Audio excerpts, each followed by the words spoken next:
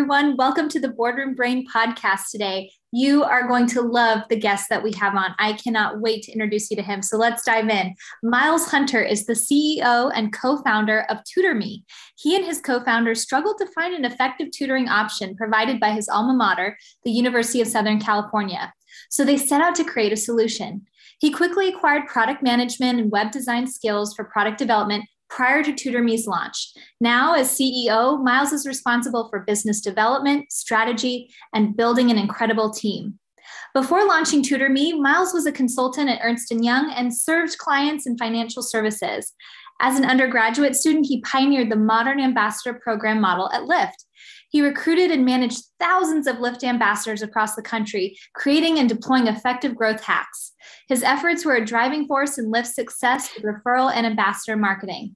Myles is a graduate of the University of Southern California with a BS in Business Administration and a minor in Real Estate Finance. He's also fluent in Spanish. So with that, Myles, welcome to the show. So glad to have you on today.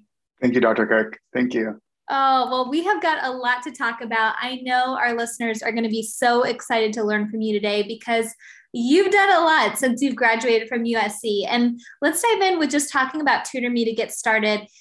So much of learning, especially in the last few years, have moved online.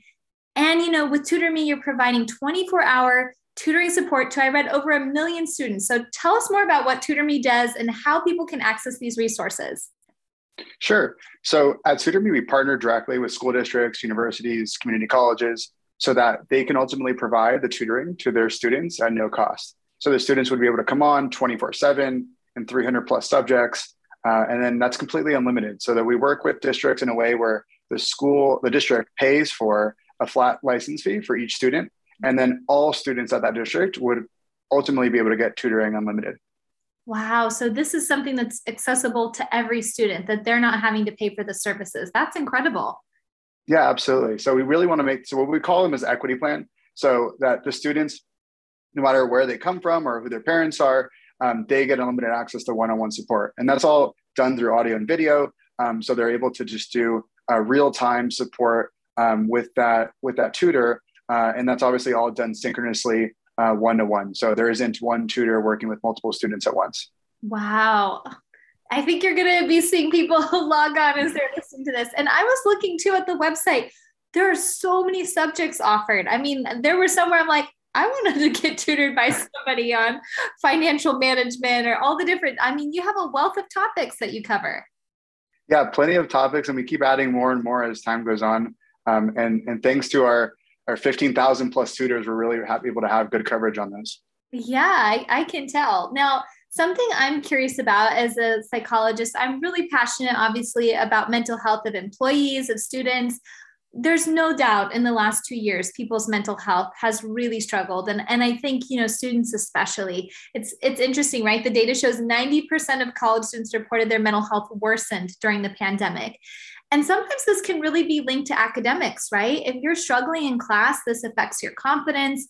This can induce feelings of anxiety and depression. I'm curious, have you seen TutorMe at all make a shift in students' mental health? So we've seen that when it comes to tutoring, a lot of things go beyond academic support. Oftentimes, especially at the lower grade levels, you ultimately see a tutor that's just might be the only champion in that student's life, where they're making sure that they're not only just doing their homework as a parent would, but giving them the confidence that they can actually do it. So we see that in lessons each and every day, where a tutor is there as a support system. That's why a lot of the students are working with that same tutor often.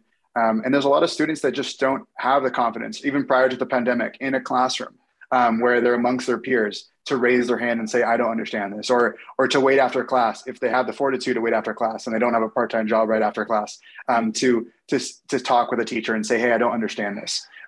When you start to really create that, really break down that physical barrier and allow students and tutors to talk in a digital format, which most students are more accustomed to anyway, they're more likely to actually reach out for help and say that, I don't really understand this. And sometimes even when you do reach out for help, and then you're maybe told how to do something in a few different ways, you might just say, yeah, you understand it and nod your head just because you don't want to continue to say you don't understand it. And that's something that we see that's just a lot more natural in a digital environment. Students aren't afraid to say, hey, I'm lost. That's really cool to hear that that's something that's come out of it being so digital. Is it sounds like there's more opportunities for students to be able to share. Yeah, it's still not clicking for me. And I'm imagining too that really increases students' resilience as well, to feel like, okay, I don't want to just give up. They're learning they can access support and they can continue to go the long run. Absolutely, especially that they know that their parents aren't paying for it or they're indirectly paying for it. They know that they can spend the time that they need to actually figure out what they're working on, and their friends aren't gonna see that they're asking for help. So that's always nice. Yeah. Oh, that's good to know. Well, and I'm curious too. Let's talk about you, because here you've started this whole company. I know you co-founded it, which is incredible. And people talk about Instagram stalking. With this podcast, I like to do a little bit of LinkedIn stalking. And I was looking at you have a wealth of reviews and endorsements from people who have worked with you. I don't know if you've read them, but they're quite glowing. People say that you are an exceptional leader. I'm curious to hear more about, how you've been able to start TutorMe, got the idea to do it, been able to sustain this. This is a big deal for, somebody graduated college and just started this. Yeah. So after USC, I only worked in a normal job, I guess, for about 8 months before we raised money for TutorMe. So there isn't really a whole lot that can prepare you for becoming a leader of any sort. And no matter how many podcasts or books you read, I feel that a lot of times, you learn as you go. And so I wouldn't consider myself a great leader by any means, but I would say that one that's definitely evolving. And it certainly helps to have a brilliant team behind you. So it definitely makes you look very good.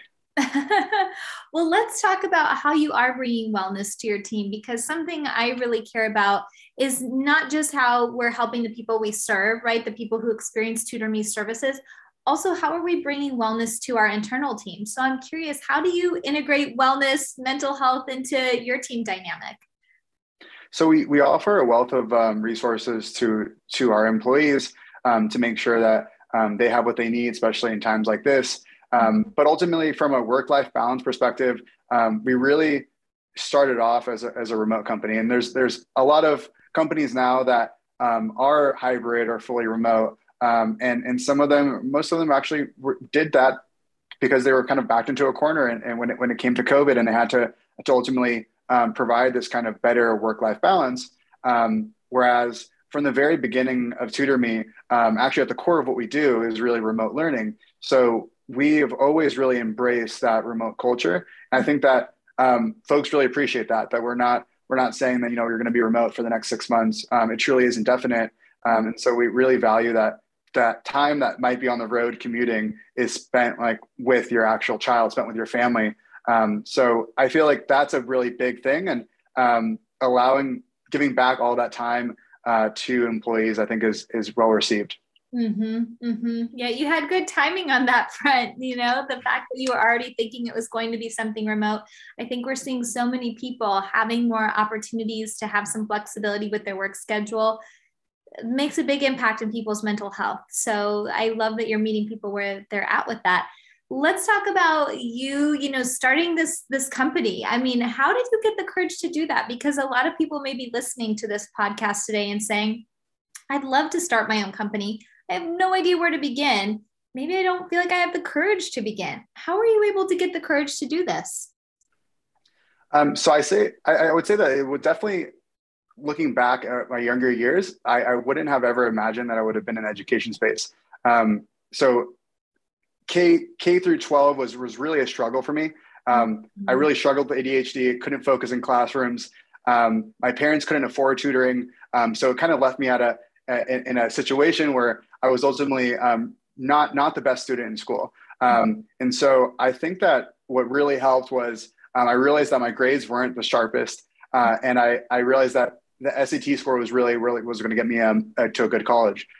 So I decided to get a part-time job for the sole purpose in sophomore year to be able to pay for my own private tutoring. And that ultimately paid off. I got into USC and I realized how effective tutoring and how much one-on-one academic support in general can ultimately change the course of your life.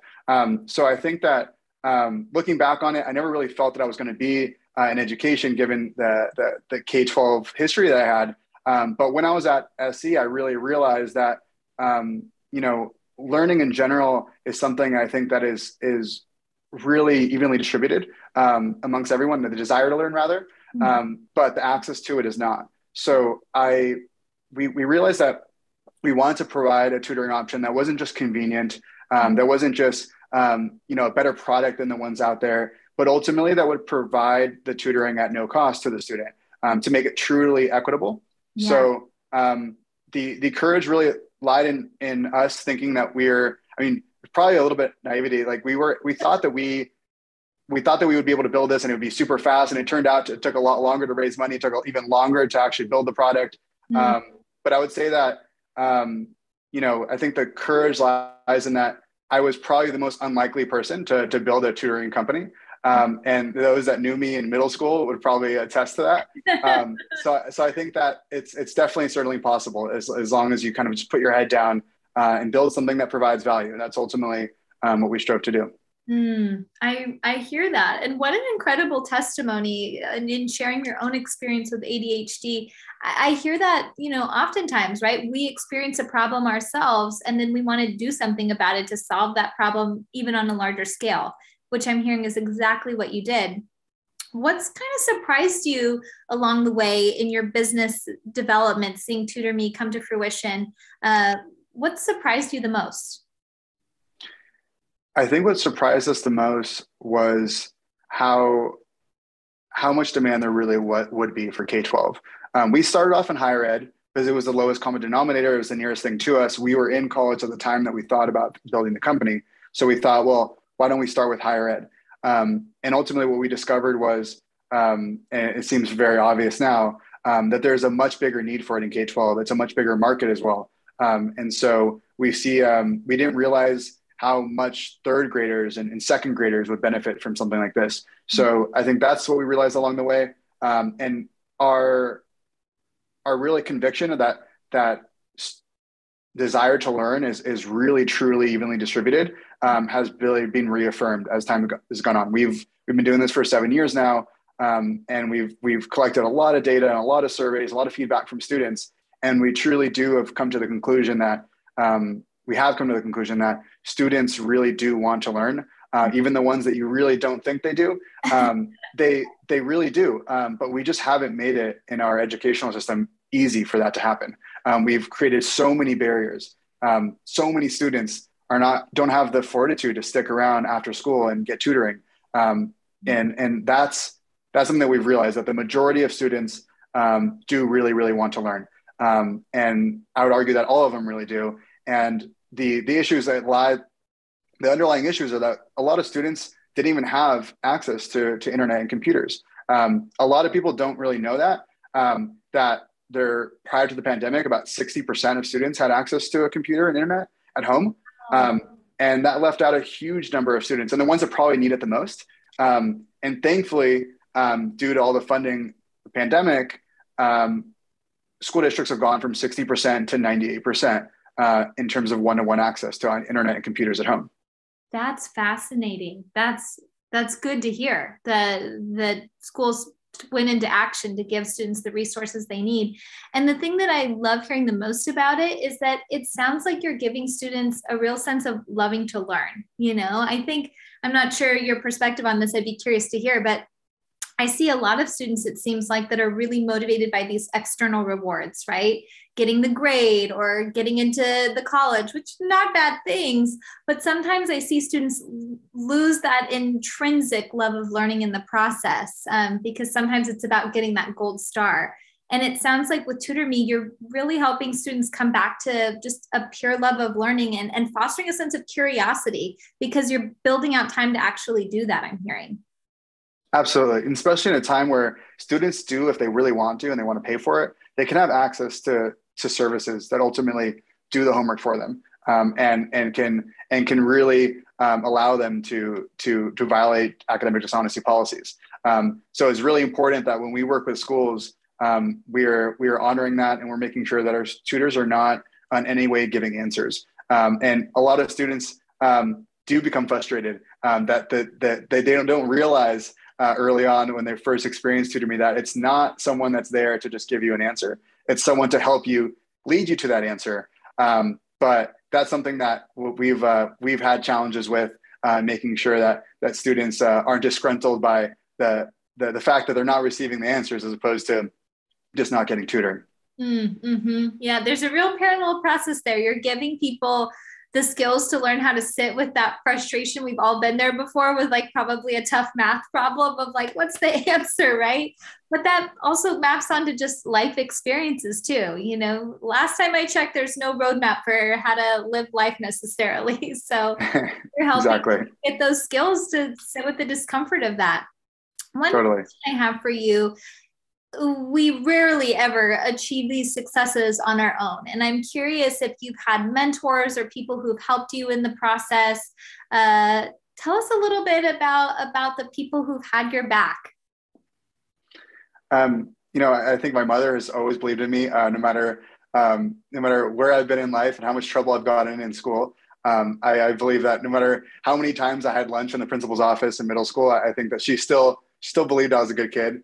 So I think that's always helpful. And I think that beyond that, the friends that I met in high school and more importantly at USC were pivotal to my drive and ambitions to do more. I think that was massive. I think a big part of college isn't necessarily what you learn, but it's ultimately who you meet and what really motivates you in life. So I think that USC was a great place for that.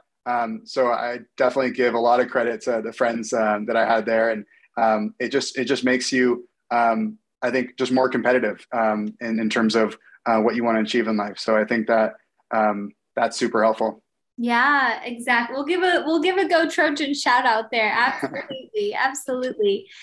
All this is so helpful to hear. And one thing I'm always interested, here you've accomplished these great things already in your life. Looking back and how you integrate wellness day to day, what's maybe a secret to your success that maybe will now not be such a secret? I would say really just focusing, and this is something that continuing to evolve as you work in life, like in and outside of your career. I think that really focusing on giving value and giving more value than you receive is incredibly important. So I think that it's one of those things where you don't want to give something transactionally to kind of expect something back. But what I've learned is, and implementing this over the years, is that when you do give more value than you receive, you ultimately will be better off. So I think that's really important. Not doing things just so that you expect something back immediately. There's the quote right there for the podcast episode. So well said. And, sometimes we have people listening to this podcast or watching, since we're on YouTube as well, who may be sitting here wondering, okay, do I go for more the Ernst & Young? Do I go for more the corporate job, right? Or do I start my own business? Advice that you have for people who are maybe at that crossroads of trying to decide kind of the route they may want to take in their own life? I would say that, entrepreneurship isn't for everyone. Everyone has like their own journey in life, and one isn't necessarily better than the other. But if you do have that entrepreneurial bug that's kind of itching you for a decent amount of time, then that probably means that you should go and try it out. I think that is a sign that you should fully plunge into it and give it a try, especially the younger you are, because ultimately I think that down the road you may regret it if you don't do it. Yeah. So true. We had a guest on the other day, Meha, fellow Trojan as well, and she started Silk and Sonder. And entrepreneur like yourself said something very similar of like, yeah, if I don't scratch that itch, you'll regret it, and I think that's a big clue for people who are listening. Would you regret not turning that stone over, if you will, to see what could happen? Absolutely. Let's talk about wellness in your own life. How do you incorporate self-care, wellness? What are some of the things that you do, Myles, to stay grounded day to day? So I'm trying to do more meditation, but I I'm not very committed to it. So to be honest, I think I can do a lot better in that space, quite literally. And so I think the thing that I try to focus on is really trying to decompress and turn off work, especially when you're working from home. So I think that's super important. Is there's always going to be exceptions to that, but ultimately trying to set a divide between work and your life outside of work. I think that's super important. People talk about it a lot, and a lot of people struggle with it. I think the more ambitious and the more energized you are about the work that you do, I think that it's harder to unplug. But when you end up doing it, you realize that the work that you do when you're plugged in actually ends up being better. That speaks to me from even last night, right? I don't know if you ever get this, but sometimes I feel such a sense of guilt when I'm resting, of like, I should be working more. And I try and remind myself, no, when you allow yourself to rest, it's also productive in a way. You can come back to the work so much more clear-headed. So I don't know if that comes up for you as well. No, absolutely. I think like little things like when there's something that's non-urgent, and I'm messaging one of my colleagues on Slack, I tend to delay the message to be sent in the morning so that they don't look at a Slack message at 10 o'clock. I just thought about it at 10 o'clock. It doesn't mean you have to respond to it. And I don't want to make anyone have to get nervous or feel like they have to respond. So yeah, I think little things like that to make sure that you're also projecting that on other people. Yes, that drafts feature is a good tool to use. And last question I have for you, no pressure on this one. We ask all of our guests this. Myles, what do you hope your legacy is going to be? So I hope we can end up helping as many students as possible.